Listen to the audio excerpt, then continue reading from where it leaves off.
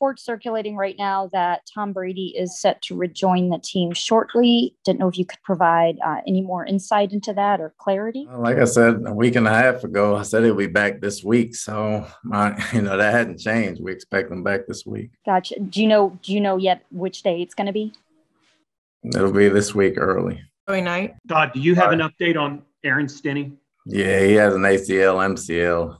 At this point, Todd, with your depth issues and the injuries on the line, do you feel comfortable with the depth you have now, or do you guys feel like you have to go outside and maybe bring in somebody else? We have some depth right now, but we're always looking to bring in somebody that can help the team. So if there's something out there that's available to us that we can get, we'll try to take a shot at it. Greg Allman. Hey, Todd, with Stinnie out of the picture, your options there at left guard are either rookies or guys who have played very sparingly. Are you comfortable moving forward without kind of a veteran in that group? I mean, how much of an urgency is there to add some experience to your options there? Well, it's not about experience. It's about experience playing.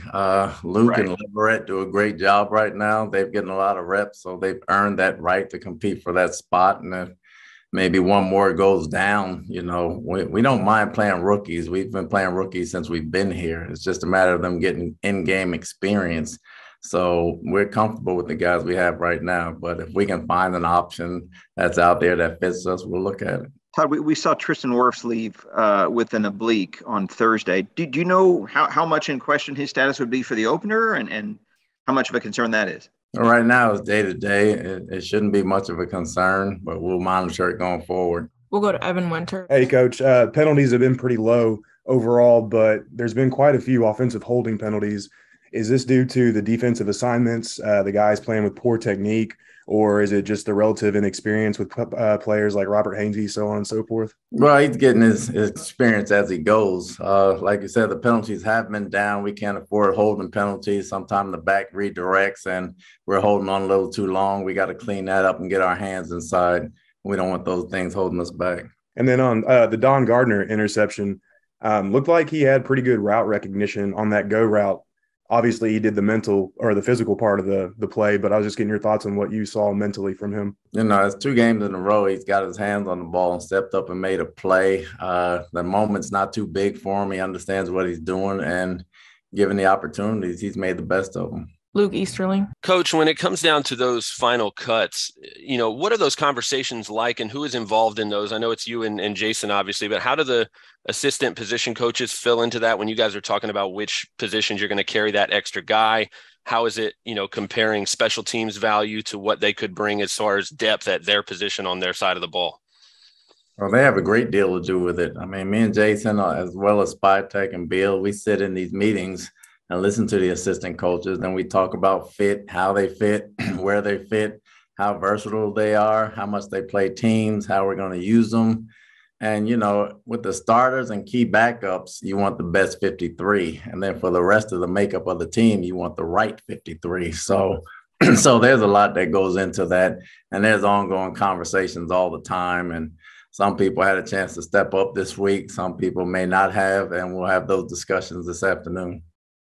Particularly at wide receiver, I know there's been some talk in the past with, Tom being involved in kind of which guys he likes and has rapport with. You've had some rookie undrafted free agents play really well throughout camp in these preseason games. How hard is it going to be to kind of compare experience and rapport with Brady with some of those new guys that have flashed and played really well?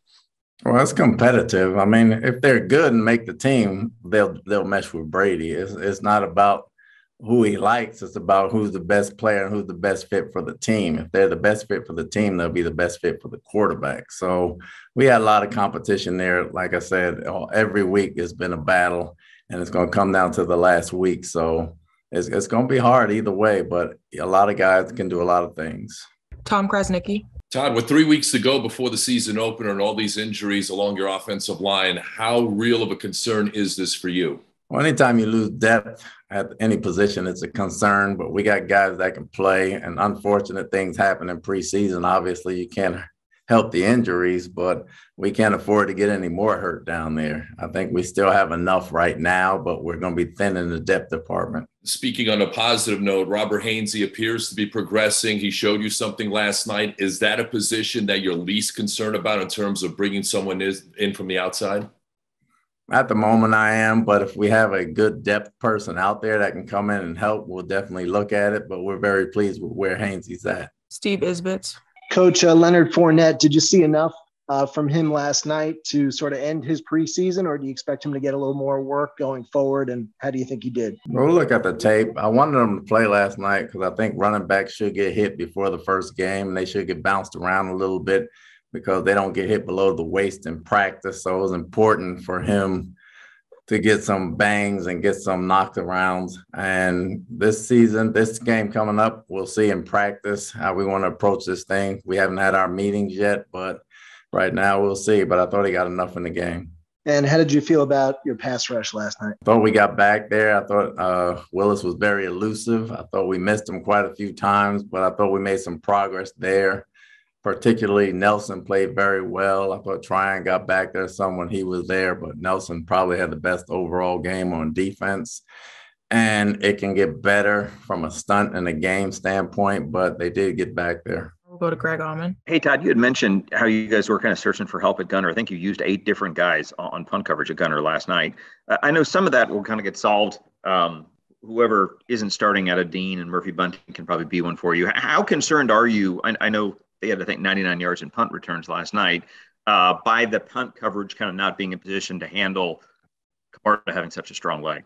Well, I think those guys playing on defense and offense a lot are kind of drained, and they're not used to it from a preseason standpoint. I think once the season starts and they get into their roles and they're pretty fresh out there, I think we'll get a better effort from that standpoint. So I'm not as concerned as I would be. Jenna Lane. Back to Brady. You said he's going to be joining the team this week sometime. Do you have any indication if he will play in this third preseason game or not? Not yet. We'll see how practice goes, and we'll make those decisions at the end of the week. Last question will come from Joey Knight. Coach, it looked like Deidre Sanat had a pretty solid game for you. What have you seen from him so far in camp? Has he kind of solidified his chance of making the roster?